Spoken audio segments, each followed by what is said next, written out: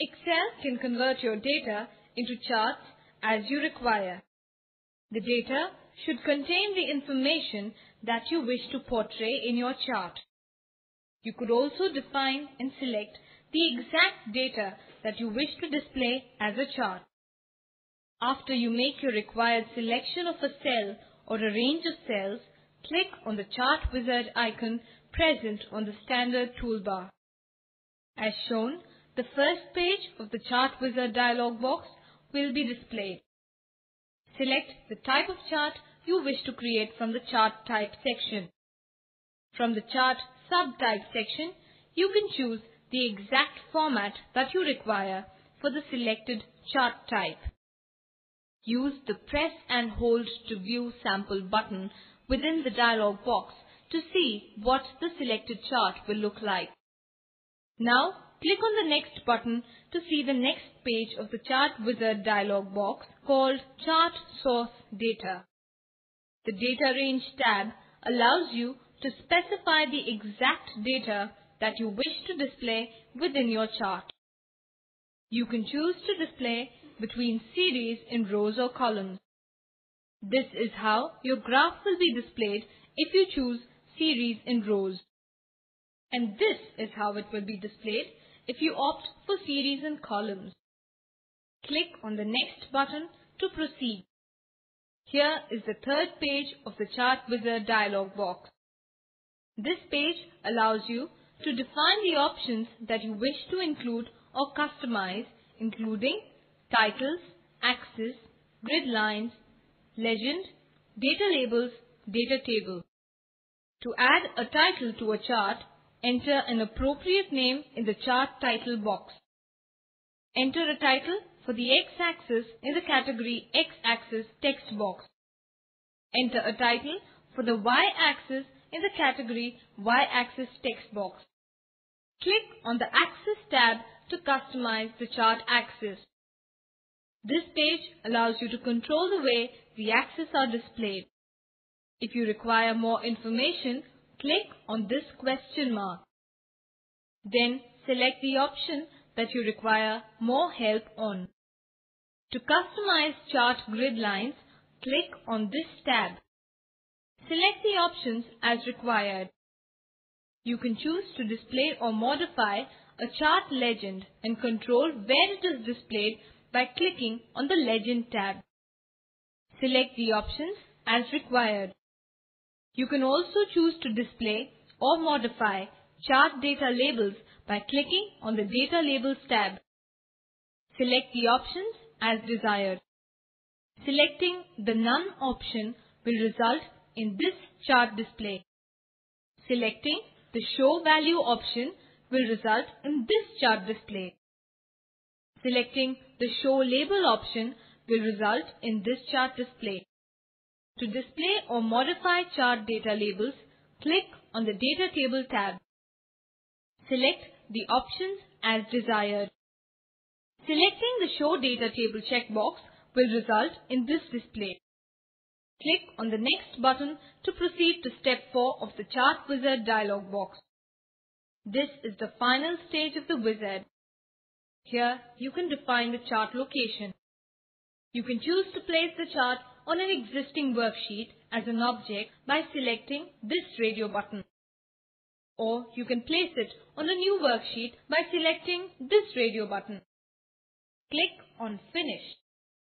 Your chart will be created as you have specified during the Chart Wizard creation process.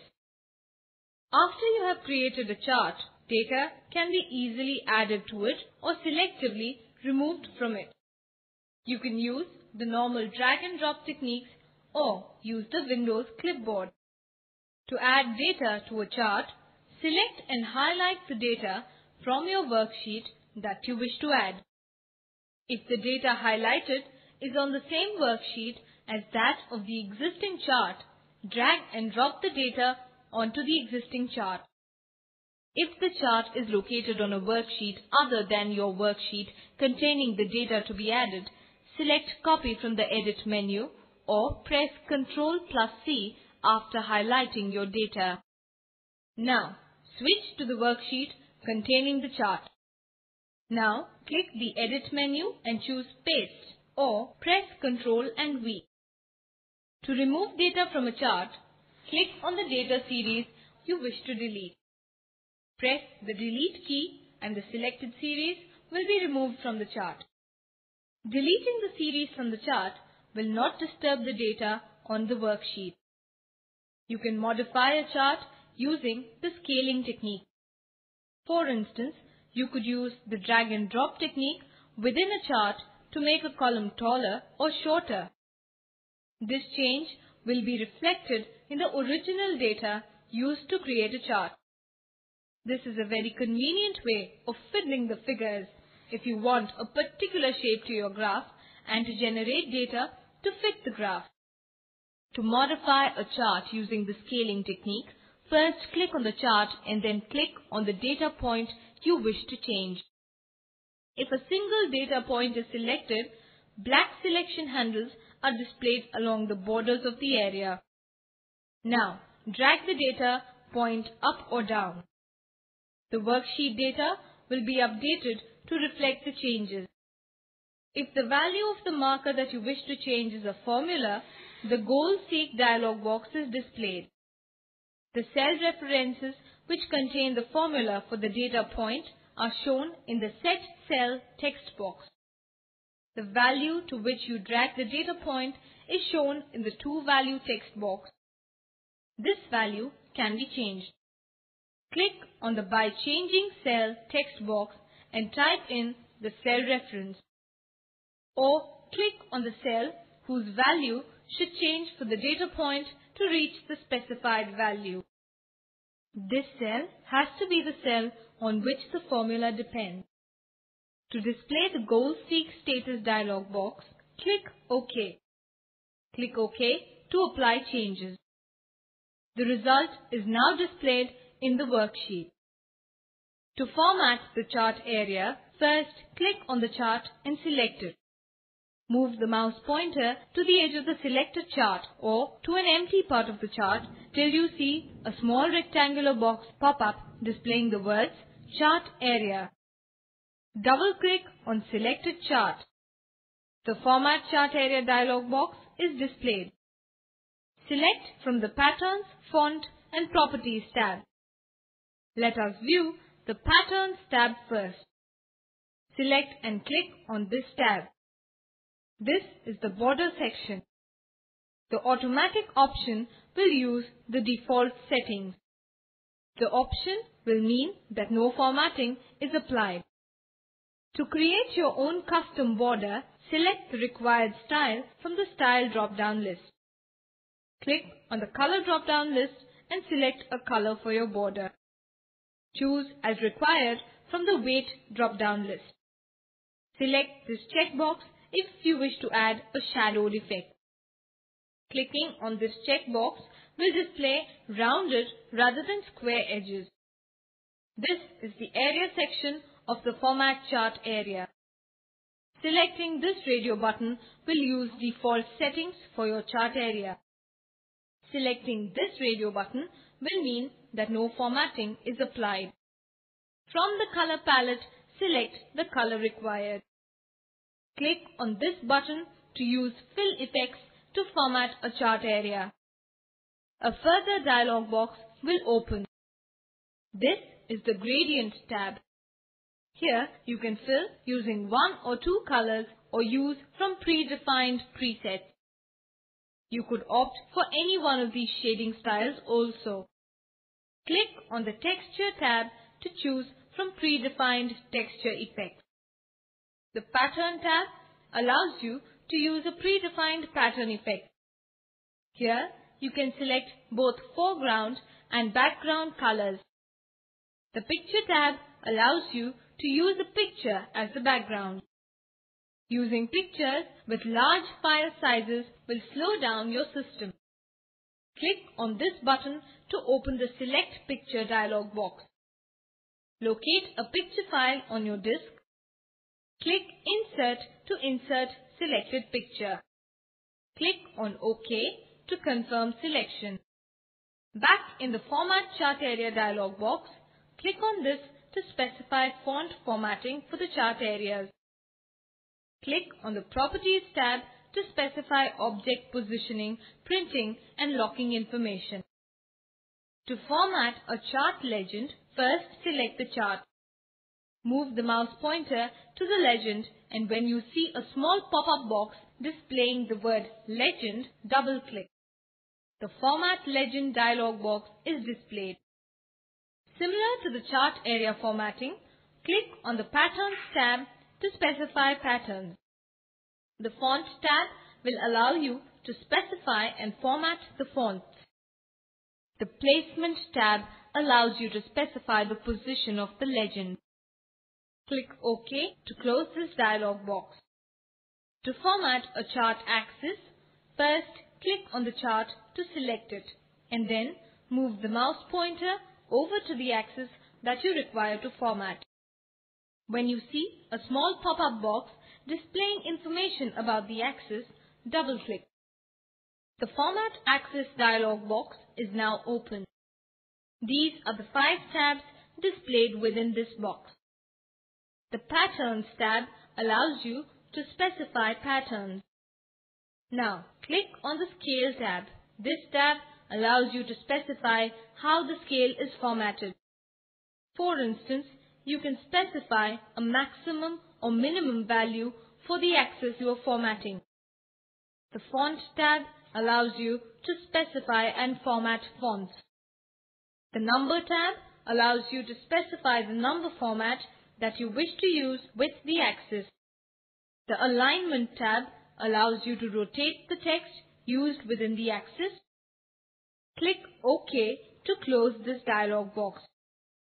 To format the plot area, click on the chart to select it. The plot area is the background within the chart, that is, the empty area of the actual graph. Move the mouse pointer to the plot area, and when you see a small pop-up box displaying the word Plot Area, double-click on it. The Format Plot Area dialog box will now open. Here, you can customize the border and area as required by choosing the options. The formatting manner is similar to that of formatting the chart area. To format chart grid lines, click the chart to select it. Move the mouse pointer to one of the grid lines within the chart, and when you see a small pop-up box displaying information about the grid line, double-click on it. This is the Format Grid Lines dialog box. These are the 2 tabs displayed within the dialog box. The Patterns tab allows you to specify patterns. This tab allows you to specify how the scale is formatted. To format data series, click on the chart to select it. Move the mouse pointer over your data as shown here. When you see a small pop-up box displaying information about the bar you are pointing at, double-click. The Format Data Series dialog box is displayed. The Patterns tab allows you to specify the patterns you can apply for your data series. In the Axis tab, you can specify whether the series is to be plotted on the primary or secondary axis. This is the effect of plotting the data on the primary axis. And clicking on the secondary axis radio button will result in this effect.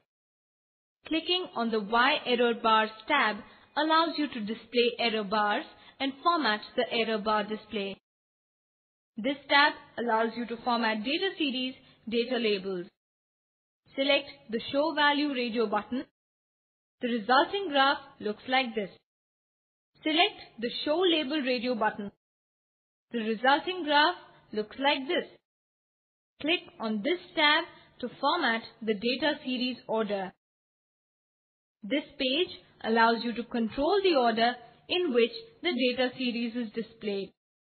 You can change the order with the help of Move Up or Move Down buttons. In the Options tab, you can control the overlap between the data displayed or the degree of overlap. Inside Excel, you can use the drawing buttons to add drawing objects in your worksheet. These drawing buttons allow you to create ovals, rectangles, freehand lines, and polygons. To display the drawing toolbar, click on this drawing icon located within the standard toolbar. Alternatively, you could right-click over any visible toolbar. Then, from the ensuing pop-up list, select Drawing. This is the drawing toolbar. To draw lines, boxes, ovals and arcs, you must click on the icon you require. For example, click on the oval icon to draw an oval. First, move to the position on the worksheet where you wish to draw the object. Depress the left mouse button and drag the mouse to create the object you require. Release the mouse button when the object is the desired length and shape. To move an object around a page, click on the object first and hold down the mouse key. Drag the object to a new location and release the mouse button. To create a copy of an object, press the Control key first. Keeping the key depressed, click on the object and hold down the mouse key. Now, drag the mouse and copy of it will move along with it. Release the mouse button at a required position and a copy will be created. Now, release the Control key. You can also insert auto-shape objects into your worksheet. From the drawing toolbar, click on the Auto Shapes button. A pop-up menu will be displayed. Select the category of auto shape that you are interested in. When the subcategory is displayed, click on the actual auto shape you require. First, position your mouse on the worksheet where you wish to insert the auto shape. Depress the left mouse button and drag the mouse till the auto shape is the required size. Release the mouse button and the auto shape will appear.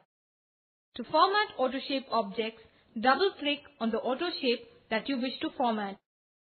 This will display the Format Auto Shape dialog box containing these 5 tabs: Colors and Lines, Size, Protection, Properties, Web. You can select the required options from these and click OK to close the dialog box. Instead of entering text only in the worksheet cells, you can also create your own custom text boxes. To create a text box, click on the text box icon located on the drawing toolbar.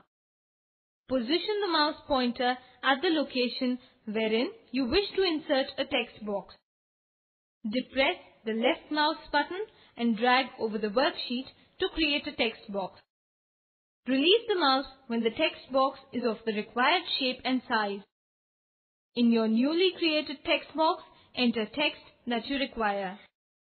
To insert text anytime again in a text box, click on the text box to select it and insert your text. To edit text in a text box, place the insertion point within the text box by clicking once. Select the text that you wish to edit. You can use any editing or formatting features that you wish to apply to your text. Click outside the text box.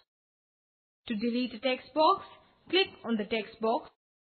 Now press the delete key and the text box will be deleted. In Excel, you can insert pictures in your worksheet. To insert clip art, click on the Insert Clip Art icon located in the drawing toolbar. A gallery of clip art will be displayed. You can select the group that matches your requirement, such as academic or animals, etc. Then click on the picture that you would like to insert and a pop-up menu will be displayed. Click on this icon and your picture will be inserted. When you insert a picture into an Excel worksheet, the picture toolbar will automatically be displayed. You can also use the Excel online help for further information about using this toolbar. To move a picture, click on the picture first to select it. Drag the picture to a new location. To resize a picture, again select the picture by clicking on it. Click on one of the black selection handles that appear. Drag the arrow to resize the picture as required. To delete a picture, select the picture by clicking on it. Now press the delete key.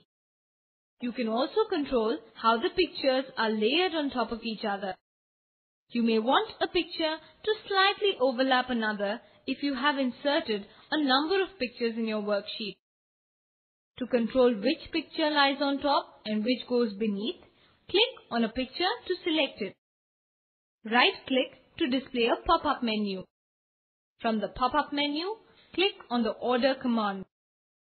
Now, from the sub-menu, choose any of these options as required. A number of objects can be grouped together so that they are treated as a single object. Click on the first object that you wish to include in your group. Now, press the Shift key and select the other objects that you require. Right-click over the selected objects to display this pop-up menu. Select the Grouping command. From the submenu, select Group. The selected objects will now be treated as single objects. At times, you may need to ungroup the objects that have been grouped as a single object. To ungroup, click on the grouped object to select it first. Right-click to display a pop-up menu. Select the Grouping command from this menu. From the submenu, select Ungroup. Now, the separate objects that have been grouped together can once again be treated as separate objects.